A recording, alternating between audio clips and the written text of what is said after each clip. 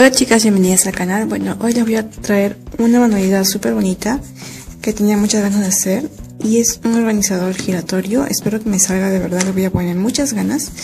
Y bueno, para esto vamos a utilizar dos de estos conos de cartón.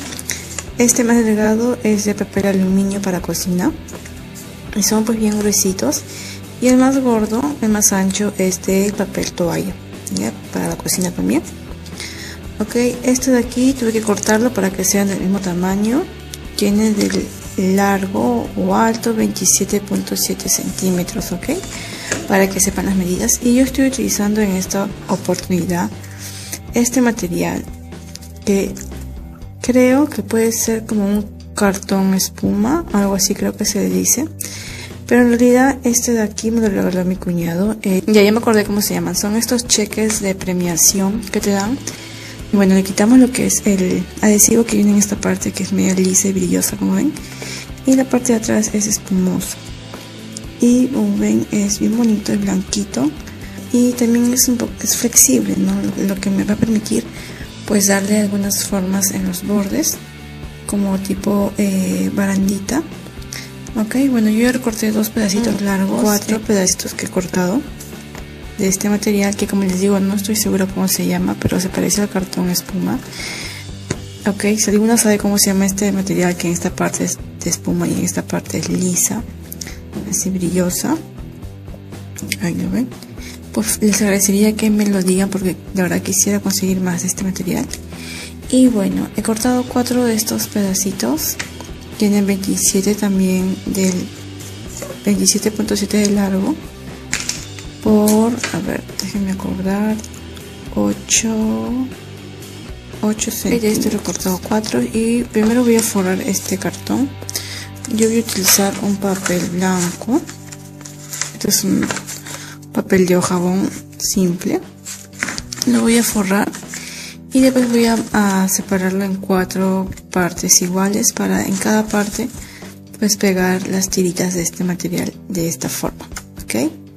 Eso es lo que vamos a hacer. Y bueno, voy a utilizar silicona caliente. También voy a utilizar cartón, y también creo que voy a utilizar este papel decorado, ok chicas.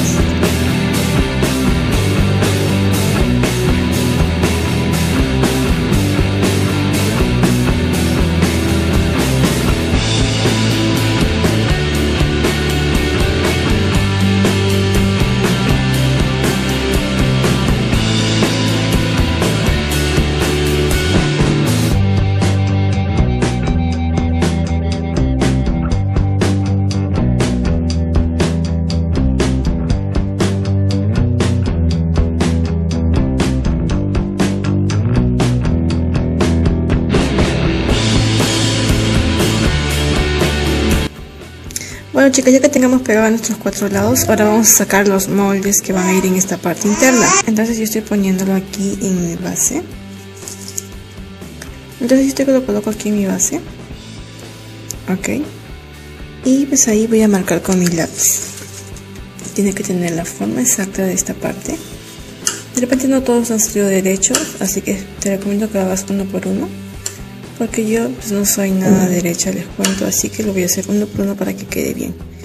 Ahora voy a recortar esta parte y voy a pegarlo con silicona.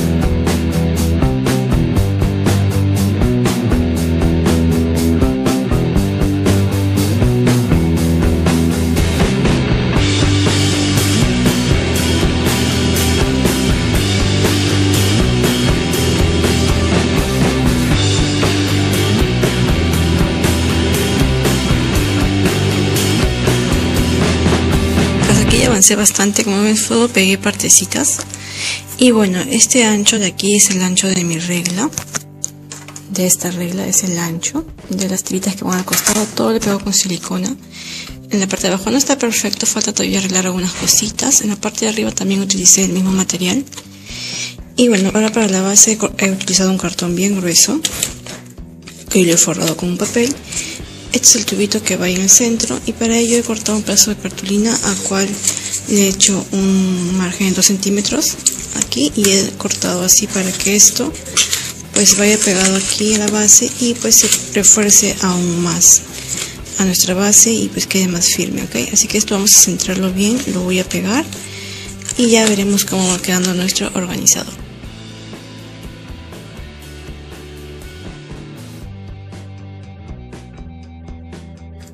Bueno chicas, el organizador ya más o menos va quedando.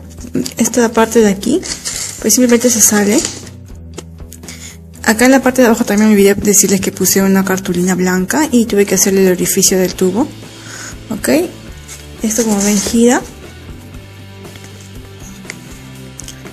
No estará perfecto, pero bueno, para hacer la primera vez está bien. Y bueno, para decorar yo voy a utilizar estas lentejuelas en tira. Y también voy a utilizar estas rositas, que yo ya las saqué de ramito porque vienen en un ramito. Esto de acá lo puedes encontrar en cualquier tienda de manualidad. Ok, esto vamos a decorar. Ya tú puedes decorar de la manera que más quieras, puedes hacerle incluso más compartimientos. No sé, eso depende de ti, ya como quieras hacerlo.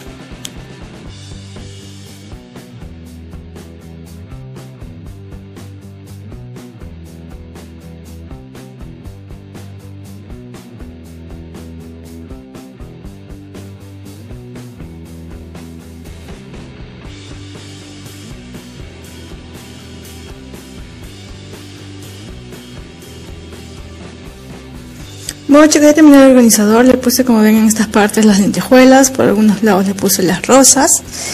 Y pues bueno, así es como quedó. Voy a tratar de acomodar bien esto. Y pues como ven gira, ahorita está un poquito pesado porque tiene bastantes cositas, pero sí llega a girar.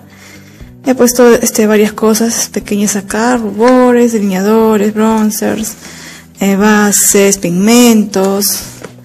Y algunas paletitas de sombras chiquitas, labiales, rímers, iluminadores, cosas pequeñas, ¿no? Tú lo puedes hacer ya con más compartimiento, más grande.